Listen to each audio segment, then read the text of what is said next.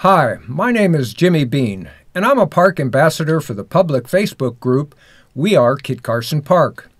I've been chosen by our board to deliver our group's position regarding the highly controversial issue known as BMX in Kit Carson Park. And as a point of clarification, the BMX we are speaking about is actually known as bicycle BMX, and is not to be confused with the motorized version. So I'll simply refer to bicycle BMX as BMX here forward. Now for some history. In 2013, Vince McCurdy, the track owner of Kearney Moto Parks, proposed the construction of a BMX track in Kit Carson Park to the members of the Escondido City Council. This sparked an explosive response from local residents and a huge debate between the locals and the outside BMXers. Since the BMXers had been voted out of several other locations, they now wanted to bring their extreme sport to Escondido. There was little support for BMX anywhere in Escondido. Here's a pie chart that shows how the numerous speakers broke down. In actuality, the support for BMX was even smaller than depicted because of the many groups represented against BMX at the same hearing. Groups like the Audubon Society, the gated communities at Sonata, Del Lago, to mention only a few. Here's how the pie chart would actually appear after taking groups into consideration. The end result of the public hearing was that the BMXers were encouraged to look elsewhere or build their park on non-public lands. Let's now fast forward to 2017 when several members of the Escondido City Council were poised to send a request for proposal to build and maintain a BMX track in Kit Carson Park.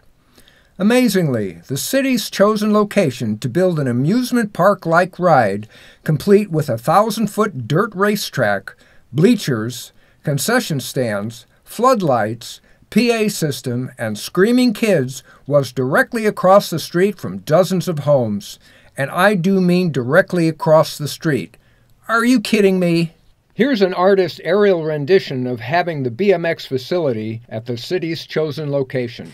After many communications with the city council, the city manager finally acquiesced in June of 2017 by issuing an official statement that changed the venue of BMX from Kit Carson Park to Jesmond Dean Park instead. However, after receiving no responses to the city's RFQ for Jesmond Dean Park, the city decided to take another run at Kit Carson Park, this time back to using public monies and lands to promote the BMX track. And just as a side note to the Jesmond Dean story, it's interesting to note that the city's chosen location to build an amusement park-like ride at Jesmond Dean Park was once again directly across the street from homes, and I do mean directly across the street.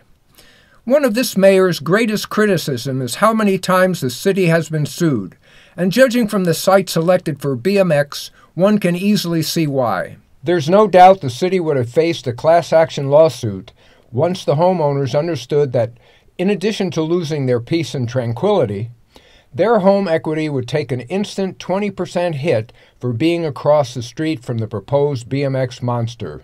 Here's a direct quote from a broker of 38 years' experience when it comes to evaluating real estate where there are undesirable elements nearby. Let's now fast forward to 15 November 2017 to the City Council's agenda of that same date, an agenda that contained hundreds of pages of charts, illustration, budgets, and more. However, buried in this mass of pages was a controversial item added under Park Facilities, and it seemed to come out of thin air. That's right, poof, right out of thin air. No discussion, no oral argument, no document clarification, nothing. Let's now get to the heart of the matter. Why does our public group strongly oppose BMX in Kit Carson Park? There are so many reasons, let me count the ways.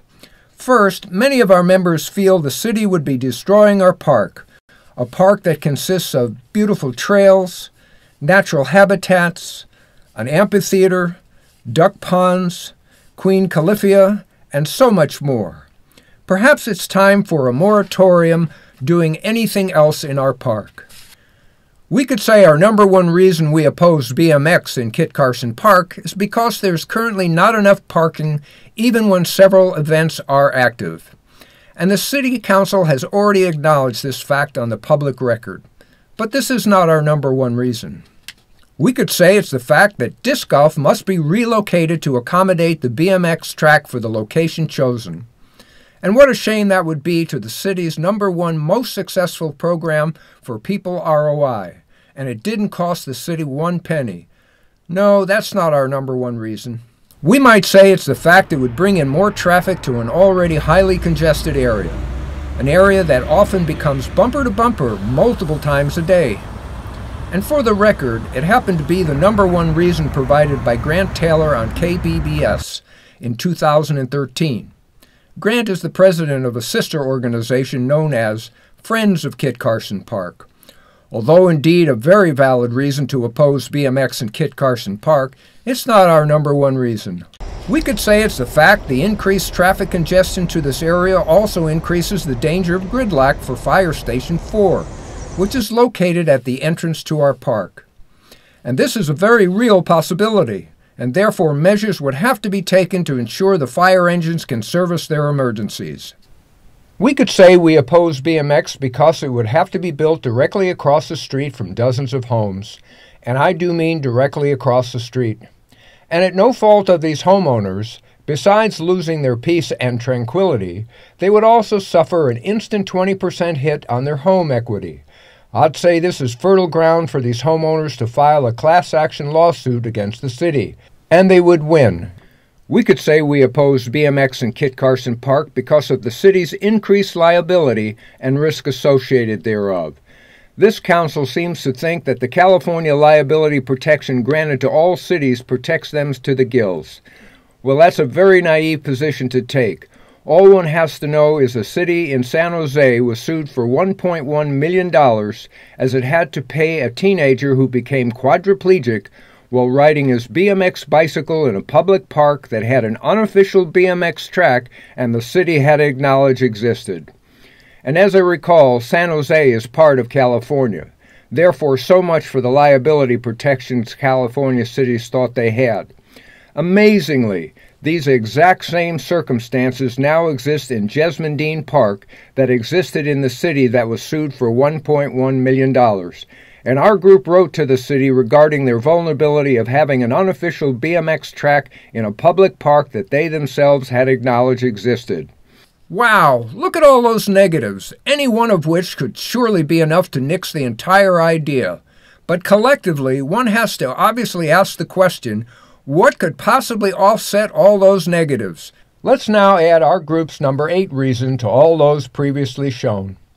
In summary, this is our number 1 reason why we are strongly opposed to BMX being built in Kit Carson Park, or for that matter, any public park, anywhere.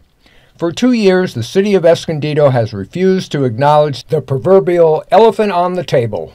But here it is.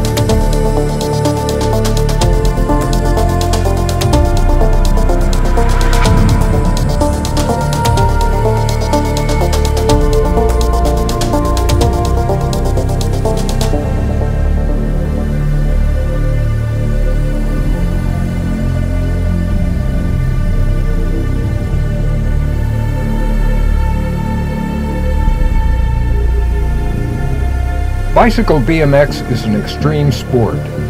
It's rated in the top 10 of the most dangerous sports in the world. It's grouped together with other extreme sports such as bungee jumping, ice climbing, volcano surfing, paragliding, running with the bulls, and many others. Bicycle BMX injures, maims, kills, or otherwise makes quadriplegics out of young adults, as young as 4 years old. We also think it's immoral to introduce an extreme sport to a 4-year-old, not just for the injuries that might be incurred, but perhaps for the encouragement to seek other dangerous activities for the same young adult. An extreme sport has no business being in a public park, no matter what the sport, no matter where it's located, and no matter how it's funded. Public funds and lands should not be used to promote extreme sports to young adults.